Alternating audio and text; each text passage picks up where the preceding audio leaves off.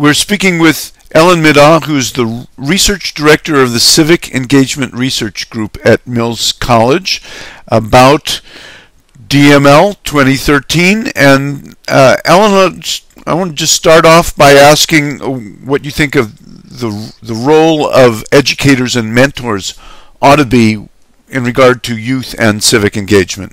Mm-hmm. So I think we're still in the process of really figuring that out, but we're starting to see educators. I think one question is really how can educators take advantage of technology in supporting youth civic engagement? So how are new media literacies and new media practices really extending the goals of civic education and how they're changing them? And I think we're seeing increasingly that youth need support for thinking about how to use media strategically for their civic engagement, and educators can play an important role in supporting youth and thinking about the effectiveness of their practices.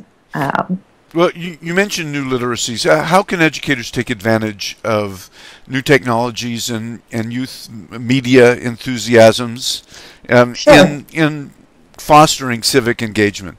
Mm-hmm. So what we're seeing is, I think one of the things that educators really grapple with is how to bring civic engagement to life in constrained, time-limited settings. And so we're seeing some really interesting uses of video games and simulations which can help you capture the complexity of social issues in a time-limited fashion. So you can play around with different scenarios. And also, social media is really helping bring that sense of community beyond the classroom, so you can participate in large-scale efforts which normally would take a huge amount of time for educators to organize to bring youth to the community. And so we're seeing some use of social media to help connect to larger causes and to other classroom communities.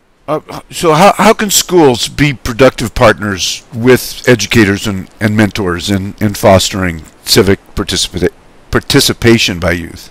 So what we're doing right now is some of the work our group is doing is working with some teachers in Oakland Unified to think about what kinds of supports do their students need in thinking about finding and curating information, thinking about the consequences of what they're putting online in terms of voicing their perspective. So really thinking through not just how do I put what I believe out there, but how do I think a few steps ahead of how this information is going to be used. And so I think educators have a lot of life experience in terms of trying to make change, and so helping you think about their practice is an important task.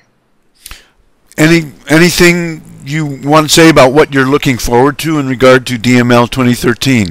Yes, I am very much looking forward to seeing some great examples of youth programs and teachers working with youth to support their engagement. There was a lot of great youth energy at last year's conference, and I think the conference is doing a really nice job of trying to bring together a diverse set of researchers, practitioners, and youth. So I'm excited to see that energy again. Yes, I was excited to see some young people actually presenting last year, and I'm sure that will happen again. Yes, that's the goal. Thank you so much, Ellen. Thank you. Take care.